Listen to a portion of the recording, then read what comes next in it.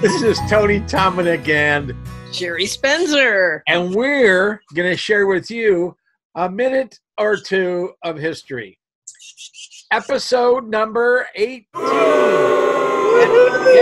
I know. We're still going. They can't stop us, Sherry. They can't stop us. They tried to, but that restraining order was denied. That's right. We have friends in low places. So we're going to jump back on the trolley. I'm sitting here in number 38 baggage car up at stop 65, and I'm kind of just waiting for the train to get to me. So well, yeah, I'm waiting for the guy at the ticket window to come back. He's still at lunch, but as soon as he returns, I'm going to get a ticket. I'm going to get back on. Oh, these are fun. So where are we headed? And kick it off. Well, now we are headed to our next stop, which will be stop 57. Stop 57. You know where that is? I'm not going there. Inwood. It was called Beach. Inwood Beach. It was called Inwood Beach back in the day. And, you could stop there for whatever reason. You might have your summer cottage there or near there, or your friend might have a summer cottage, or maybe you want to stop there and play golf. Golf? Golf. At Inwood? Well, there's a story behind that. You don't just jump in to play golf. You want to hear the story, right? Of course. Okay. Well, back in 1926, there was a group that got together and formed the Inwood Beach Company. And their plan was to sell off lots to individuals who could then develop those lots and build houses, and then they'd have a nice housing development at Inwood Beach. So the Inwood Beach group fell into some financial difficulty. They had some judgments taken against them, and the next thing you know, a receiver is appointed to manage and take charge of all of these properties. Now, we have an election in Avon Lake. In 1930, Hugo Baus is elected. Oh, Hugo. Yeah, I remember him. You do? Not really. No, I didn't think so. So Hugo gets elected. Hugo gets involved in this litigation. And next thing you know, Hugo Baus is selling off parcels of property. So he's the mayor? He's the mayor. Yeah. Yeah. There's some shenanigans going on there. I have a feeling. Any ethical issues that you can see going on here? Nah, not one. Yeah. So anyway, Baus starts selling these properties, and he's quite successful at selling property. I mean, this guy just must have been a silver-tongued something or other, because he made a lot of money, owned a lovely estate on Walker Road, and he installed a golf course on his property. Yeah. To entice people to come to Inwood Beach and buy in, he told them that they would have free use of his golf course on his private estate if they would buy some of this property. Wasn't that right where Mrs. Brown lived in that square where the fire department currently is? Exactly. You got it. Man. All right. Well, you know what? Go ahead. Yeah, I was going to say, I think we've had our fill of Baus. What do you think? Baus the Louse. Yeah, he picked up that nickname, didn't he, later on? Well, and wasn't he like mayor for 3 terms or something? Yes, he was. So he had some shenanigans going on for a couple of years. Yeah. And think about this. He also would have been running mayor's court. I know to you, I may look old. Maybe we don't want to think too hard about that. No, I know. Maybe we ought to just let go of Mayor Baus for a little while. Yeah. So let's come back on the train. Yeah, I was just saying, let's get back on the train and get the heck out of stop 57. Yeah, let's get back on the track. Let's go on down a little bit to stop 61. What do you think of that? Okay, sounds like a plan. Let's roll. All right, stop 61. Here it comes. The home of Dr. Pipes. Ah, famous Dr. Pipes. Well, to some extent, he was. He was also one of our mayors. He was our community's doctor, but he was also mayor. He was mayor for 2 terms in the city of Avon. before he moved to Avon Lake and became mayor in Avon Lake. So he served as mayor in Avon Lake from 1926 until 1929. And probably his claim to fame, aside from the fact that he would have been running mayor's court during Prohibition era, is that he was the one responsible for bringing telephone service into Avon Lake. Really? Yes.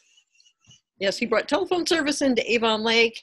And also interesting is he was on the board for that telephone service. Again, yeah, I know I was kind of struggling with the ethics of all of it. But anyway, we won't go there. Mind you that Pipes was mayor during Prohibition, and I think maybe his popularity waned because of that. Because when he ran for re-election, guess who beat him? Who? Go ahead. No. Bouse. Louse. Yes. There's definitely some shenanigans.